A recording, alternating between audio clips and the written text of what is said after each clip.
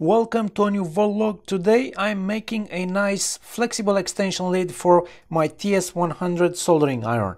Now I know many of you might not be interested in watching me build such a simple extension lead, but I think you could at least get a good tip on where to get this type of silicone cable.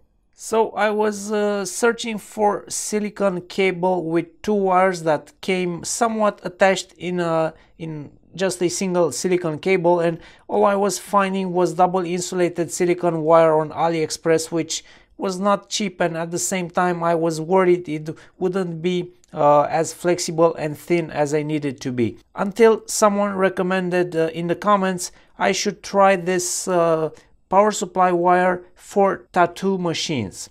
You can buy this stuff from eBay or AliExpress for under $3 shipped. It's about 1.5 meters long, and it has these two wires which are stuck together, and indeed it's silicone, it's very flexible. We're going to test later if it melts in contact with the soldering iron. But the wire comes with this 6mm audio jack on one end, and at the other end it has some kind of spring contact, which I guess looks familiar for those who have seen a tattoo machine. This video is sponsored by jlcpcb.com, who in the past months upgraded their manufacturing line, so they are now offering 24 hours turnaround time for prototype PCBs for the same price of just $2.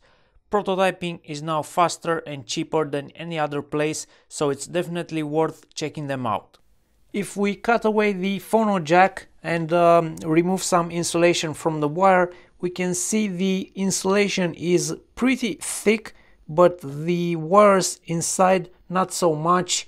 Maybe this is similar to what you would find in a WG24 size. I think that's very similar. Now, if you're interested in ordering any of this stuff, I will be placing links in the description below to places where you can get it. I think this is just enough for the TS100 soldering iron. It's not ideal, but maybe just good enough. I just don't understand why they make the insulation so thick on this thing, maybe to trick you into thinking this is going to have more wires inside.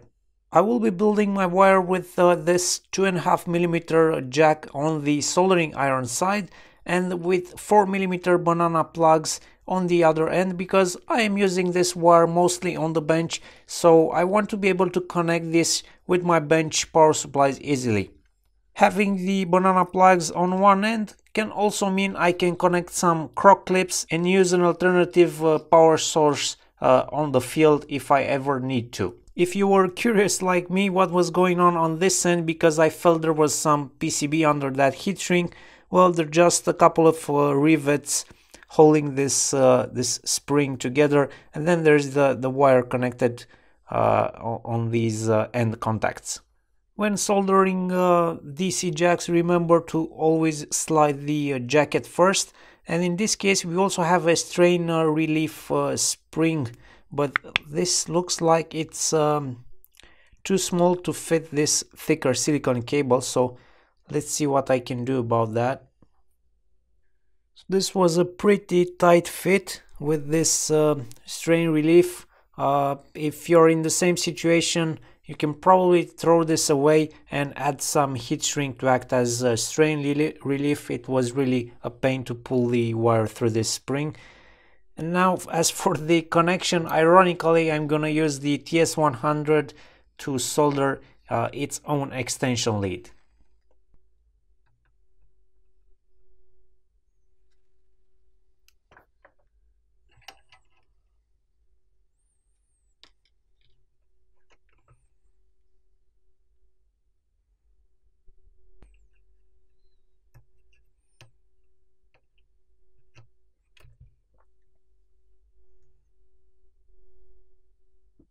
I'm going to slide this small piece of heat shrink in here. Now it should be ready for closing.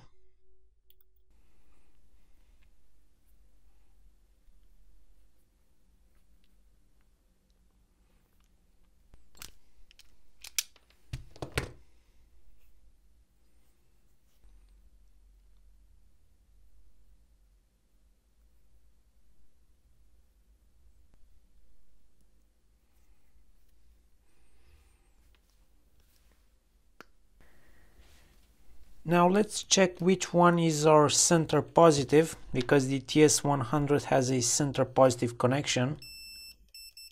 Okay, so it looks like it's this one. So this will be connecting to the red banana plug.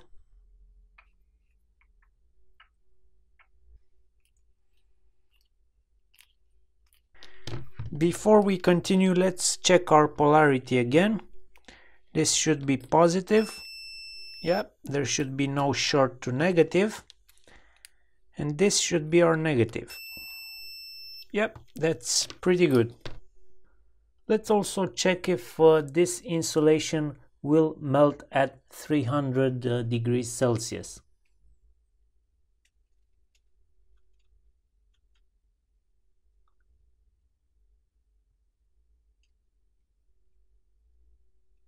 Yep, it's really silicone. It's taking the soldering iron really nice. Like there's not even a mark left on this insulation.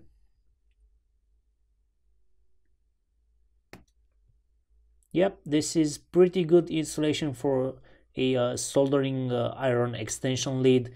As you can see, I have the iron set for 300 degrees Celsius, and this is not melting at all.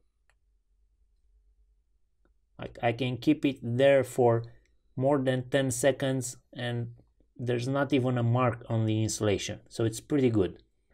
And for the actual test, this is pretty much my day-to-day bench power supply that I use. I just wanted to have a way to connect this to the bench power supply like this, and then have this plug into the TS100 soldering iron, and by turning on the power supply we have a working extension lead. That was all for today. A pretty short weekend video of me creating this extension lead for the TS100 soldering iron. I would really appreciate if you would hit the like button or leave a comment. Thank you for watching, and I'll see you next week.